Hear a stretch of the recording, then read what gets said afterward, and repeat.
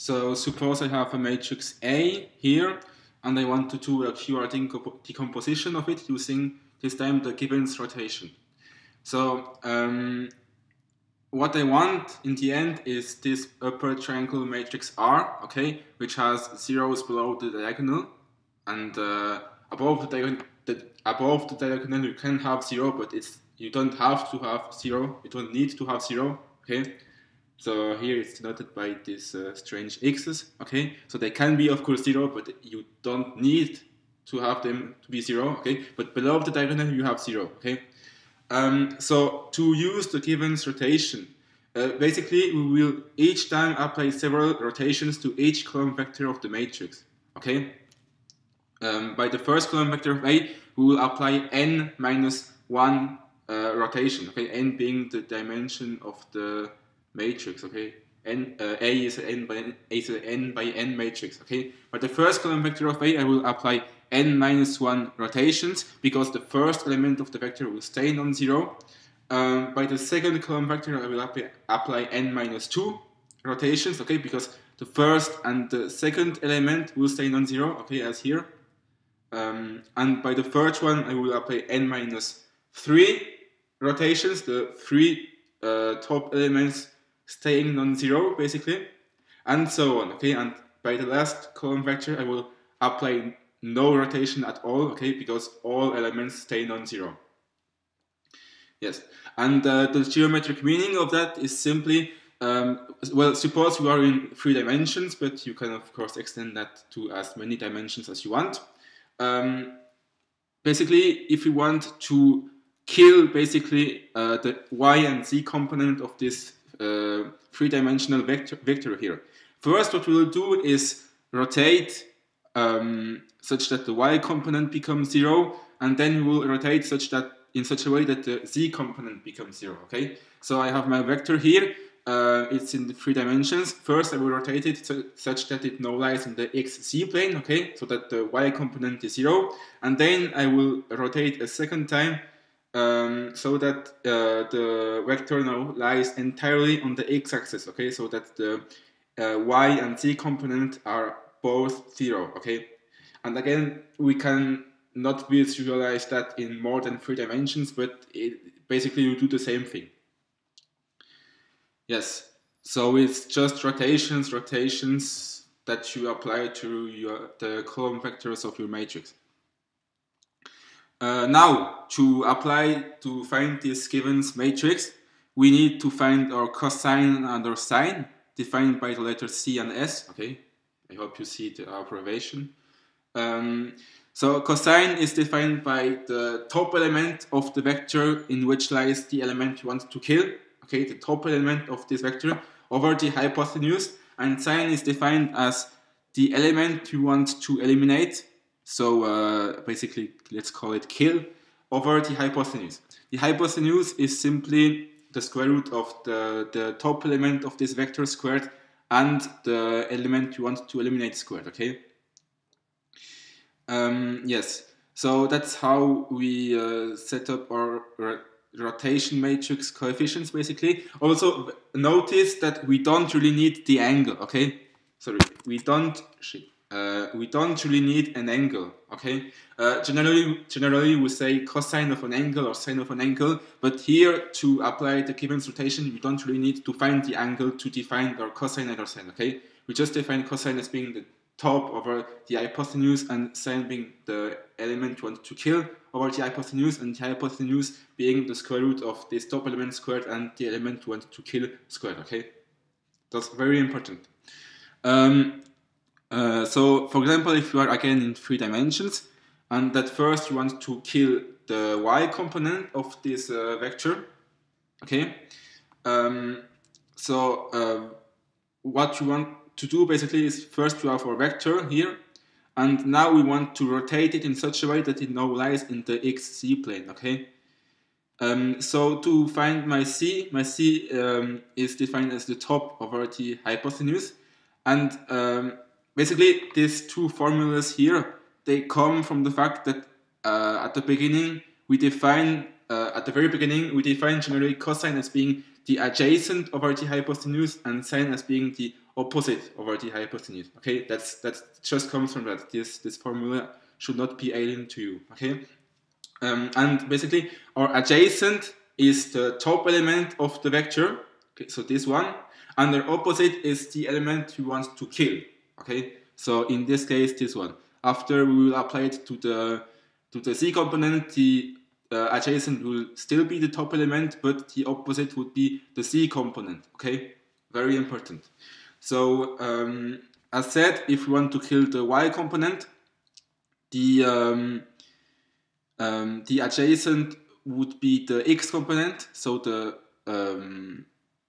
first component of the vector, and the y component that we would like to kill, it would be the opposite. So it would be this component here. So we were to rotate it, and now our vector lies in the xz plane. And now we want to kill the z component. So the z component will be the opposite. So this component here, okay, I hope you can see it, this line here will be the opposite, and the adjacent will still be the x component. Okay, so this line here. Okay, and now our vector lies on the x-axis, and so it has only one non-zero component, and that's what you wanted. Okay, that's a bit to visualize what we are doing. We are only simply rotating a given amount of time, so that at the end we only have one non-zero component in our vector. Okay. Yes. So where do you put your cosine and your sine in the matrix? The first cosine, you put it in the ith row and ith column position. So I being the row of the element you want to kill. Okay, so here, for example, if we first kill the y component, the row is 2, and then if we kill the z component, the row is 3. Okay, so I is simply the row of the element that you want to kill, and j is simply the column of the element you want to kill. Okay, so here we only have one vector, so j is always 1. But for example, here in this matrix, if we want to kill the second component of the first column vector, j is 1, but if you want to kill the third component of the second column vector, okay, because we only want to kill below the diagonal, okay, well, basically it would be this component here, j would be 2, okay, and then if we want to kill the fourth component of the third column vector, j would be 3, okay. Yes, so your first cosine, you put it in the ith row and ith column. Your second cosine, you put it in the jth row and jth column. Okay. You put a negative sign. Okay, so you simply take the negative of your sign here. You put it in the ith row and jth column. If you notice here, this is simply the place of the element you want to kill. Okay, because I, as defined, is the row and j is the column. So basically, as a shortcut, you can remember that you always put the negative sign in the place of the element you want to eliminate. Okay. So yes, if you want to kill the second component of a first column vector, the negative sign would be in this place here. Okay, in the Kivens matrix that you will define later. Yes. Okay. If we want to kill the third component of the first column vector, the negative sign will be in the place of this element. Okay, and the second sign, it's in the jth row and ith column. So basically, you just switch. Okay, but this time it's positive. Okay, you have one negative sign and one positive sign, but you have two positive cosines. Okay. Also notice that your cosine should generally lie in the diagonal of your matrix, because as said, they are in the ith row, ith column, respectively jth row, jth column, so they should lie in the diagonal of your Kivens matrix. We call Kivens matrix generally J. I hope I pronounce it right. This letter here. Yes. And then once you've set up your two cosines in the diagonal, the minus sign in the place of the element you want to kill, and the sign in the jth row ith column, you fill in the rest of the matrix with zeros, except on the diagonal where you put ones, okay? You put ones in the diagonal and zero elsewhere. Of course, if a cosine also already lies in the diagonal, you won't replace it with the 1, okay? Very important. But if there is no cosine in the diagonal, you put a 1, okay? Ones in the diagonal, 0 elsewhere, except if the cosine is already in the diagonal, you don't put a 1 on this place, okay?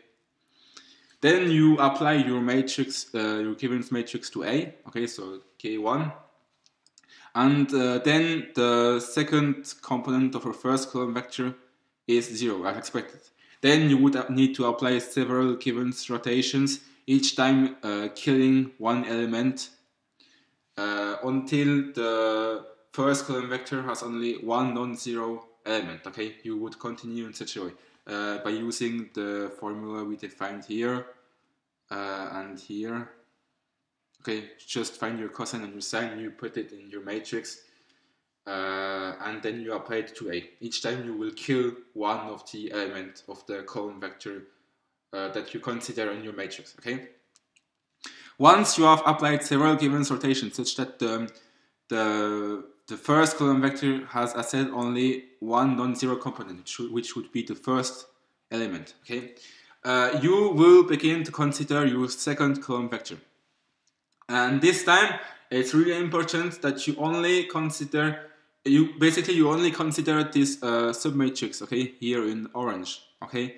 You only consider the submatrix. Everything stays the same, but the top element of the vector, of the second column vector, will basically be the top element of the vector inside the submatrix. So this one here, okay? The top is the top inside the submatrix. So you still use your same formulas, but what changes is the top is not defined as the top element of the entire column vector, but the top element of the vector that is inside the submatrix, okay? But everything else is the same, okay? Kill is still the element you want to eliminate, but top is the top element of the vector that is inside the submatrix, okay? You consider this n-1 by n-1 submatrix, and then if you consider the third column vector of A, you will consider this n-2 by n-2 submatrix, and then and so on until you consider your 2 by 2 submatrix, in which you will apply one last rotation, okay? You want still to eliminate the element 2, 1, okay, this one, you still want to kill it. But once you have reached your 2 by 2 submatrix, I said you apply one last rotation to this element here. And once you have killed it, you are finished, okay? But again, I said everything else is the same. Your cosine and sine are still in the same places, okay? Where you use the row and the column of the element you want to kill to place your cosine and your sine. You still put ones in the diagonal and 0 elsewhere. But yes, what only changes is this top element that is now the first element of the vector inside the submatrix. So each time basically you consider a submatrix. So by the first column vector of A, you consider the entire matrix, but by the second column vector of A, you consider the n-1 by n-1 submatrix. By the third column vector, you consider the n-2 by n-2 submatrix until you reach 2 by 2 submatrix, in which you apply one last rotation. And then you have found your upper triangle matrix. You should have found it. Yes, that's it. So to finish, remember that A is equal to QR at the end. So we have done our QR decomposition. And that Q transpose A is equal to R because Q is orthogonal. So its inverse is its transpose. So given that if we apply all our given rotations to A, we should get our upper triangle matrix, okay, if we apply all our given rotations. So we should get our upper triangle matrix R. But you also know that Q transpose A is equal to R. So that implies Q transpose is equal to all our given rotations applied to A, okay? And so that Q is equal to this whole thing here transpose, okay? Okay, Q is all those given rotations transpose. Okay, the product of all those given rotations transpose. So you can find your Q by doing that. Okay, your upper triangle matrix, you already get it at the end once you have applied all your given rotations, and your Q you find it by taking the transpose of the product of all those given rotations that you applied to A. Okay, and one last thing, I've already done some videos about the Hausdorff transformations. I think you have noticed at this point that it takes much longer with the given rotation than with the Hausdorff transformation to do a QRT decomposition of a matrix. Why? Well, simply because with the Hausdorff transformation, you consider each column vector of A of your matrix once, and then you apply your reflection, and then all elements except the first one are zero with the Hausdorff transformation. But with the given rotation, you need to kill each element of your column vector separately. Okay, so if your column vector has n elements, you need to apply n-1 rotations. But with the Hausdorff transformations, you need to only apply one reflection. Okay, so the given rotation can be really, really complicated, especially if you do it by hand on higher than 3x3 matrices. Okay, because you need way more time and computation, of course, to find your QRT decomposition of your matrix with given rotation. Because, as I said, you consider each element. You need to kill each element separately, and that can become really messy really quickly. So notice that. So if you have the choice, especially if you need to do it by hand, if you have the choice between the Hausdorff matrix and the given rotation method, okay, it would be better to choose the Hausdorff because you are much faster. Yes, so that's it. I think we have finished. So just to summarize, if you want to do a QRT decomposition of your matrix, let me maybe change color. If you want to do a QRT decomposition with your matrix with the given rotation, so at the end you want to have your upper triangle matrix with zeros below the diagonal. So of course above the diagonal you can have a zero element, but you don't need to put it to zero. But below the diagonal you should have zeros, only zeros.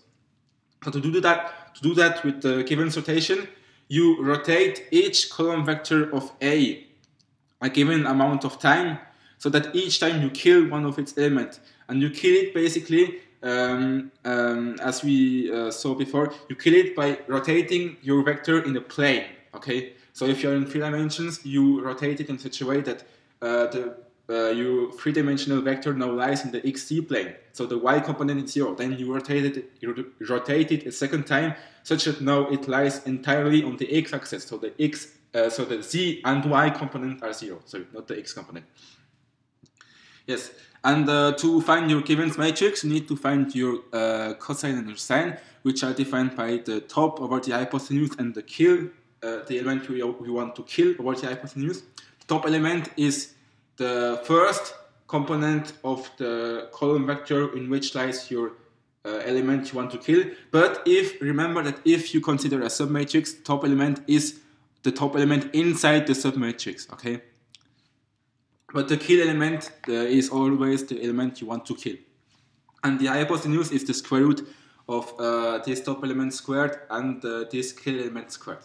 And remember again that we don't really need to find the angle. Okay, generally we say cosine of an angle or sine of an angle, but here to use the given rotation you don't really need it. And I said what you are simply doing is applying rotations to our matrix A, to the column vectors of our matrix A. And also remember that those formulas here for cosine and sine, they don't come out from nothing. They come out from the fact that at the very beginning, if we consider a triangle, we define cosine of being the adjacent over the hypotenuse and sine of being the opposite over the hypotenuse. Okay, so the adjacent is simply here the top element, and the opposite is the element you want to kill of our column vector. Okay, and where do you put your cosine and your sine into your matrix? Your cosine, you put it in the diagonal, your first cosine is in the ith row, ith column, I being the row of the element you want to kill, and your second cosine you put it in the jth row, jth column, j being the column of the element you want to kill. Your negative sign, you have a negative sign and a positive sign, but you have two positive cosines. Your negative sign, you put it in the place of the element you want to kill. You can use it as a shortcut, or otherwise you put it in the ith row jth column. But as said, this is simply the place of the element you want to kill. Your positive sign, you put it, you switch the j and the I, you put it in the jth row ith column. Okay, so yeah, in the jth row ith column. And then you set up your given rotation matrix. As said, you put your cosine and your sine and your negative sign into your matrix. You fill in the rest of the matrix with zeros, okay, zeros, except on the diagonal where you put ones. Okay, you put 1 in the diagonal and 0 elsewhere. But of course, if you have already a cosine in the diagonal, you won't replace it with the 1, okay? You will keep your cosine. But well, if you don't have a cosine in the diagonal, you will put a 1, okay? Very important. And then you apply all your given rotations to A, okay? Each time you repeat your formula by finding your cosine and your sine, and you build your given matrix. And as said, once you are finished with your first column vector, you will only consider the first, you will only consider a submatrix of your matrix A, okay? And then a submatrix until you reach a 2x2 submatrix in which you will apply your given rotation one last time, okay, to kill basically the element 2, 1 of your 2x2 submatrix, okay? But that's it. But what you need to remember with the submatrix is that what only changes is that the top element is the top element of the column vector inside the submatrix. Everything else is the same. You still use the same formulas to proceed. Yeah, as said, your upper triangle matrix, you get it after you have applied all your given rotations to the matrix A. And so remembering that Q transpose A is equal to R, you know that Q transpose is equal to all those given rotations applied to A. So to find Q, simply find the transpose of those of the product of those given rotations. Okay, and that said, also you need much longer with the given rotation than with the Hausdorff transformation. Of course, if you have a 2x2 matrix, it's the same because you only kill one element. But otherwise, you need longer with the given rotation. So if you are in an exam, I would advise you to use the Hausdorff transformation instead of the given rotation if you have the choice. Okay. So yeah, so as I said, those are simply rotations. Basically, we consider each column vector of A and we apply a given amount of rotations to it to kill a given amount of element, so that at the end we have our upper triangular matrix. That's all we are doing. We are rotating. Okay, and as I said, the cosine and the sine formula, they're not alien. They come simply from the fact that at the beginning, if you have a triangle, we define cosine as being the adjacent over the hypotenuse and sine as being the opposite over the hypotenuse. So those formulas should not be alien to you. Okay, so we are simply rotating. That's the point of the given rotation. Okay, so I hope I forgot nothing. I hope it was clear. And yes, thanks for watching.